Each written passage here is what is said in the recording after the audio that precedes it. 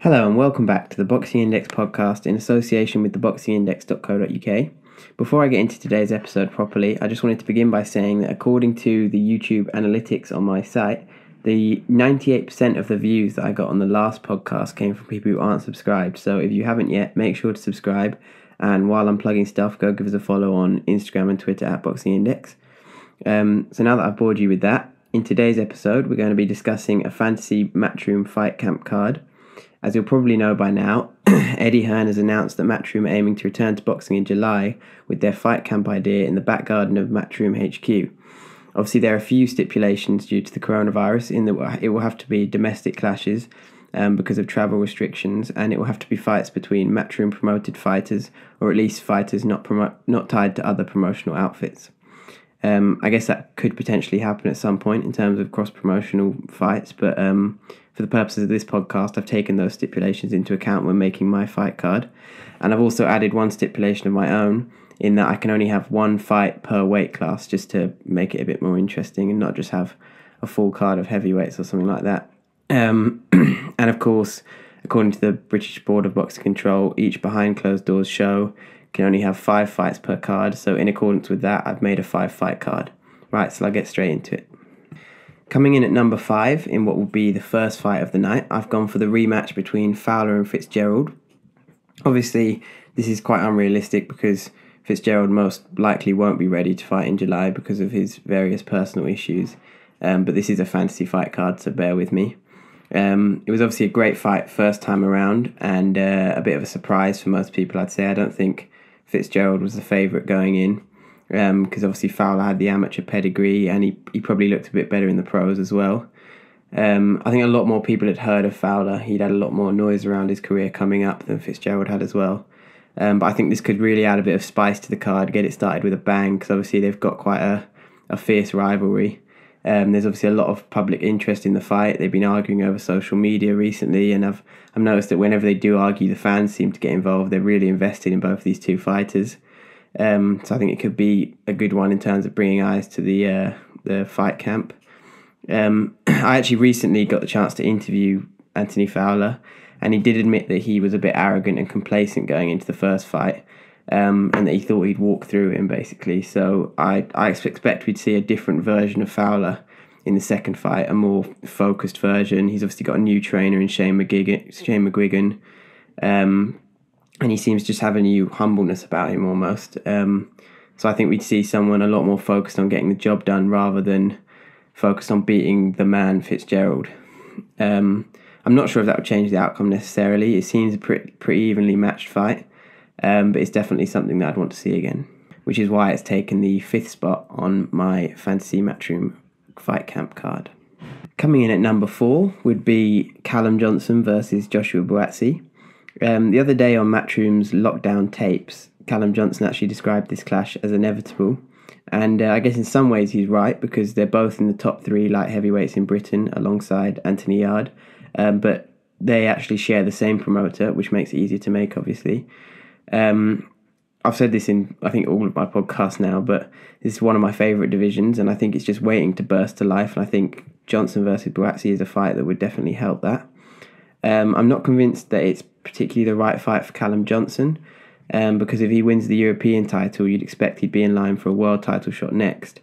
And if he loses to Buatsi, obviously that goes out the window. Well, maybe not that out the window, but it becomes less likely, and he'll have to do some rebuilding, which at his age he probably doesn't want to be having to do in his career. I think it's a good step-up fight for Buatsi. And I mentioned in a previous podcast, I rate him really highly. I think he could be one of the next leading lights of British boxing, and I think he would actually win this fight. If he doesn't, it can be chalked down to inexperience, so he's got less to lose than Callum Johnson. He hasn't got too much career to rebuild because he's only just really got going anyway. They've both got great power, so it could potentially be a knockout. Obviously, you don't want all of the fights on the card to go the distance. You do want to see some knockouts. Because obviously Johnson, he's shown his power being the only man to knock down Beterbiev, and Buatsi's blasted through most of his opponents up to this point. The only thing is Buatsi hasn't been particularly tested yet, so it would be a good gauge of his level, whereas Callum Johnson's obviously a lot more experienced, so he definitely won't be a pushover. And he's got a great trainer in Joe Gallagher. He's fought at a really high level. He's obviously fought for the IBF world title. But for me, I'd still tip Buatsi. So yeah, that comes in at number 4 on my fantasy fight card. Coming in at number 3 is Kell Brook versus Amir Khan. I know a few people may not be happy with this. It's a bit of a controversial choice because at this point it just looks like it's just never going to happen. And it feels like we've been talking about it for years, which, well, it didn't feel like that. We have been talking about it for years. And I think people are a bit fed up about talking about it, especially the actual fighters, Amir Khan and definitely Kell Brook. I know he said that a few times. And both of them are obviously a bit past it, so it'll be nowhere near the contest that it could have been. But I still want to see it, and that's probably because I've just waited so long for it that it just feels like something that I have to see. I still love seeing both of them fight. It was great to see Kell Brook back fighting against DeLuca the other night. I thought he looked good. And I was even excited about Terence Crawford, Amir Khan, even if it didn't end well in Khan's case. But both, I think the reason that I'm drawn to both of them so much because both of them have one of my favourite performances by Brits abroad with Kell Brook against Sean Porter and Amir Khan versus Maidana. And I think it just could have been an unbelievable fight if they'd met in their prime. But I think it would still generate huge interest now. I think Kell Brook would have the slight edge at this stage. He just looks the more motivated. He looks like he still needs boxing. And I think he even made a few realisations before the DeLuca fight, which he actually spoke about with BBC Radio 5 Live, saying, I'm not that young buck anymore, so I've got to look after myself. I've got to go to bed at night. I've got to get up. I'm not cutting corners. I'm doing it to the book. I'm doing it properly, and when I've been doing it properly, I'm really sharp. I don't know why I didn't do it before, obviously because I was young, thinking I can do it all, world champion. But the penny's dropped. I've seen the light now. And he even went on to say, I shouldn't even have a loss on my record if I lived the life. And I think that even could be potentially true, because in my opinion, he's one of the most naturally talented boxers we've ever produced in the UK, especially in terms of his timing. And I think that's the same for Amir Khan in terms of his world-famous speed, which is what would have made this fight so great if it had happened in their prime. And I think it does still make the fight worth watching. These are two of the best boxers we've ever produced. And even though it would have been nice to see them in their prime, it doesn't mean it's not worth seeing now.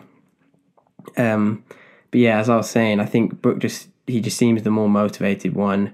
I'm not completely convinced in terms of Amir Khan.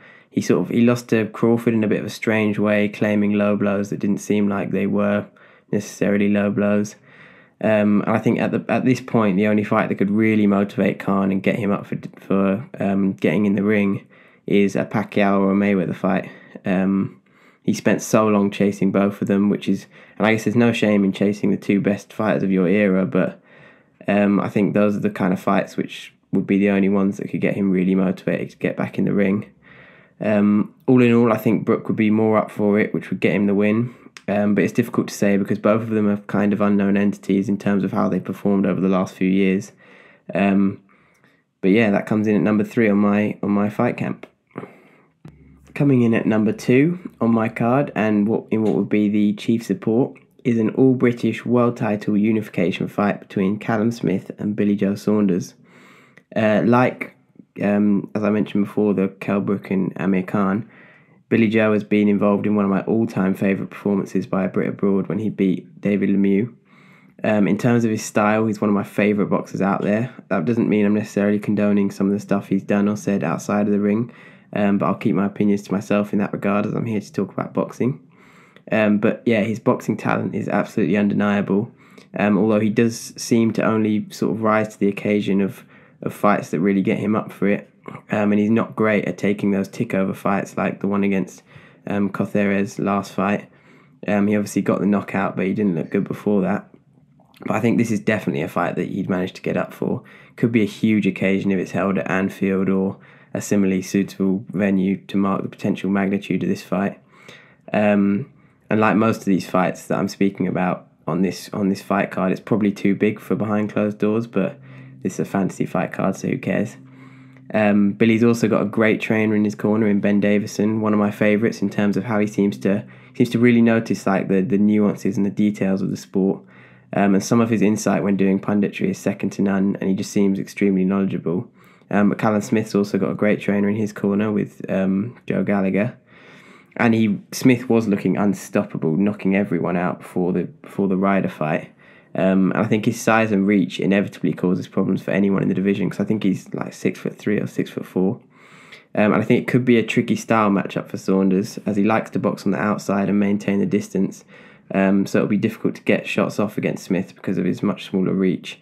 And also, if he's caught going in or on the way out, Smith's power can be devastating, as we've seen. But even though the stats on paper favour Smith, I think I'd still be backing Saunders in this fight, just because how talented a boxer he is. Whereas Smith seems a bit more regimented and drilled, and I could just really see Saunders stepping up to the occasion for this fight, as he has in the past, and just finding a way to win alongside Ben Davison, who I'm sure would come up with a great fight plan to negate Smith's obvious advantages. And I think John Ryder almost provided a blueprint for how that can be done anyway. So yeah, that comes in at number 2, chief support of the Matchroom Fight Camp Fantasy card. Coming in at number 1 and headlining the show, for me, would be Dillian Whyte versus Anthony Joshua, the rematch. It's not necessarily the number 1 British heavyweight clash that people want to see, but I think it'd be an absolute cracker nonetheless. Joshua obviously took the first fight, in the pros at least, and being the world champion, you'd expect him to come in as the favourite, but you can never write off Dillian Whyte. He caught AJ a few times in the first fight before being knocked out, and he's come on a lot since then, but I guess so has Joshua. It will be interesting to see Joshua back in the ring again, because obviously he hasn't knocked anyone out since 2018. He was understandably a bit tentative in the second fight against Ruiz in terms of whether he wanted to engage.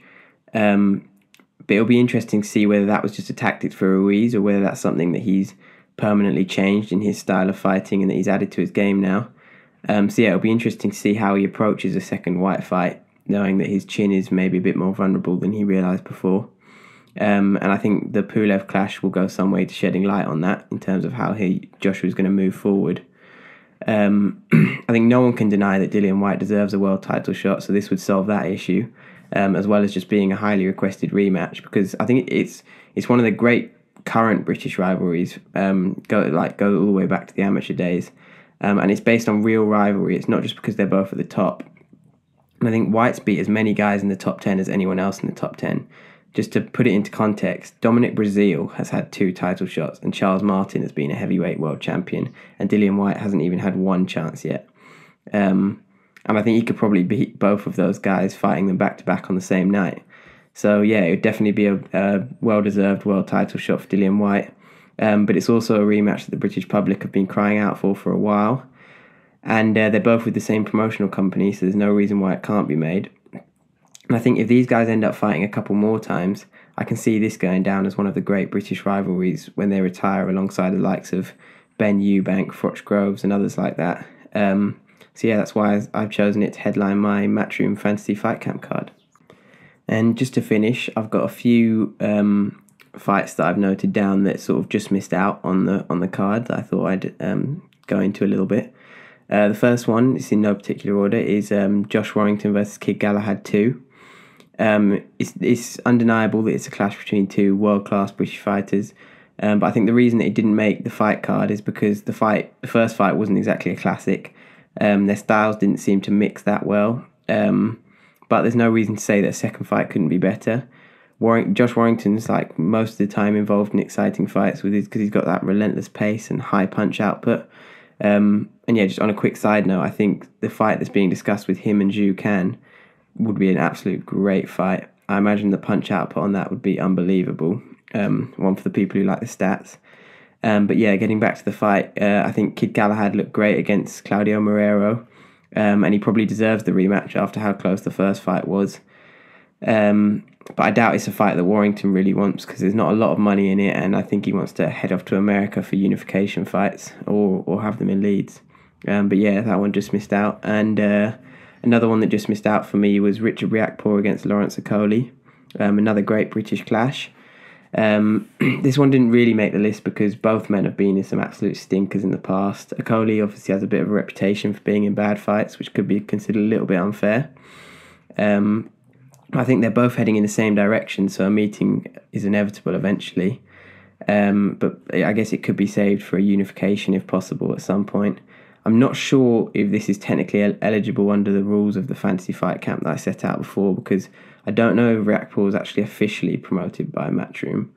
But I know he's managed by Dillian Whyte, so I imagine it'll be easy to sort out anyway. Another one that just missed out, and one of my favourites that I thought of, is Martin Joseph Ward against Joe Cordina.